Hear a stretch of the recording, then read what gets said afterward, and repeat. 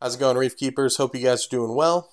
As you can see, I did not end up getting the Mastertronic Essential or the Hydros Maven. I ended up getting an AquaWiz KH controller. So the reason I ended up going this direction is, one, I was really enticed by, as you can see, no reagent needed. That's a pretty big deal, not having to constantly shell out periodic cash for reagents. But also, as I've been manually testing lately since taking the Trident off my tank, I've realized that calcium and magnesium really they don't change that much week to week. And in fact, I've even reduced testing those to just doing those tests with Salifert test kits once on the weekend. The thing that does see a little more fluctuation is alkalinity. So I ended up deciding I really only need an alkalinity tester, and really I only need it for when I am away from home. My little HANA checker while I'm here is more than enough, but I do have travel coming up over the summer, and I was like, well, I should get something. So this came highly recommended from Andrew Bauma. I know Greg Carroll likes this AquaWiz unit, and a whole bunch of people seem to be starting to get their hands on the AquaWiz, and reviews are generally quite good. So I'm going to unbox it here and just show you what you get in the box, and then I'm going to put it on my tank, hopefully today, if I can carve out time, and we're going to see, over a couple days of testing how it does. So let me open this up. Might have to have a couple cuts in this video as I open it. Let's see here. Good padding, really, really thick padding in here. All right, instruction booklet. Looks pretty simple and self-explanatory. Cool. Here's the unit itself. Really, actually quite small. You can see this is my hand. I mean, that's quite small. Look at this little guy. This is, I pulled it out of the box. I had to get the padding out from around it. It was really, really well padded. Like, there's no way this thing was going to get hurt on the way here. So I'm pretty impressed with that. But just take a look at this thing. I mean, it is, again, here's my hand. I mean, this thing is tiny. This is really cool. For an auto tester, I mean, the Trident is much bulkier than this. So I'm quite impressed. By the way, this yellow paint on the front. So I did see some images of the AquaWiz out of the Asiatic region, or whatever you want to, from Asia, and it has a clear paint. And I have heard a rumor that they're going to change it to a blue paint with, like, newer production runs. So this is the yellow is the original one that came to America.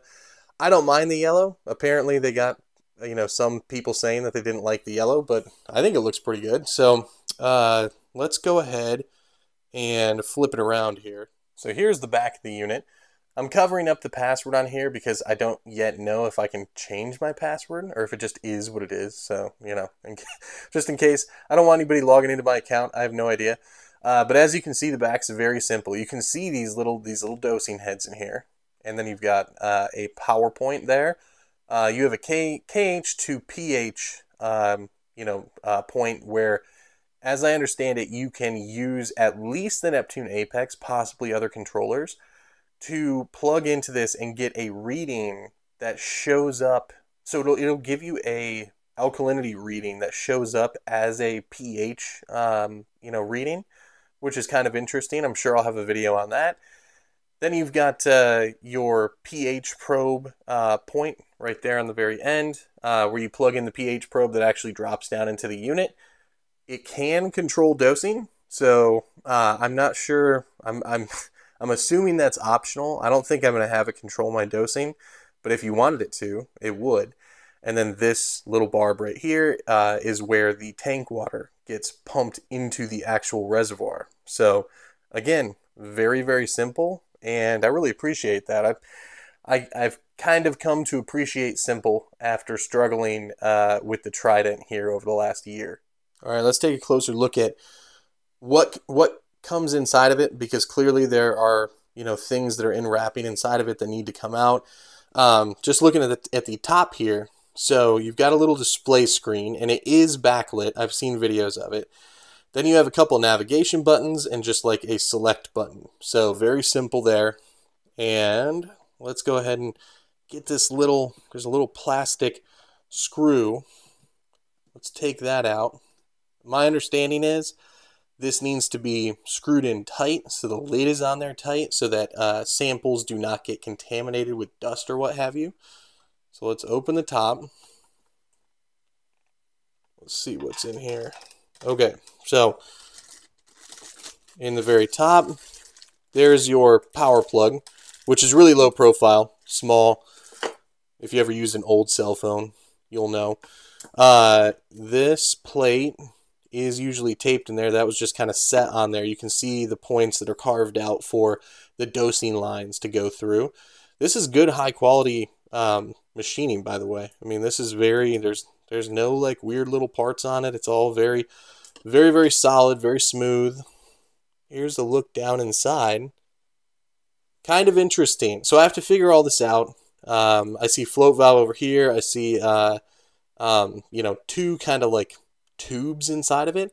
And I know that there's air stones in these. And then the pH probe goes down in one. So I gotta really play with this today and figure out, how exactly it's doing what it does. Here's the pH probe. So it comes with a nice pH probe. Let's see what else is down in here. Let's see.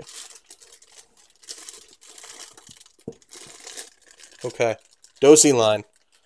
Pretty good dosing line, actually. Nice and thick. It feels pliable but tough.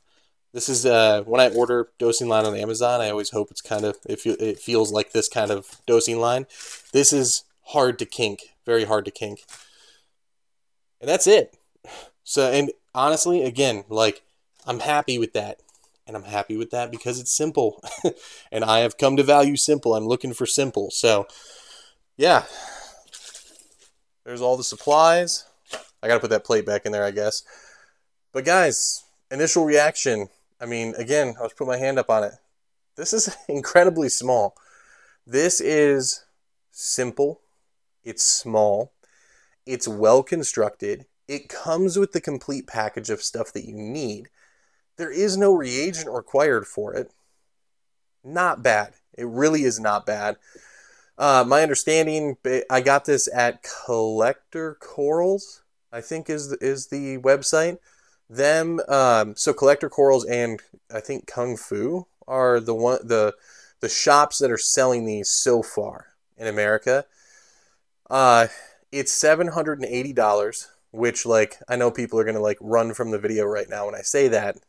My argument on the price is, look, I understand it tests one thing for $780, but you're never going to need reagent, right? Even if you used ABC reagents with a Neptune Trident, it's $70 every 6 months, right? So, like, this thing over the course of a couple years starts to really pay for itself. And my understanding is there's more testing flexibility with this. We'll see if that's true once I get into it, but yeah, for $780, always know what my alkalinity is. That's, to me, given that there is no need for reagents, I'm like okay with that. I weighed it out and I was like, you know what, I'm all right with that. So price did jump apparently due to tariff action. So I don't know.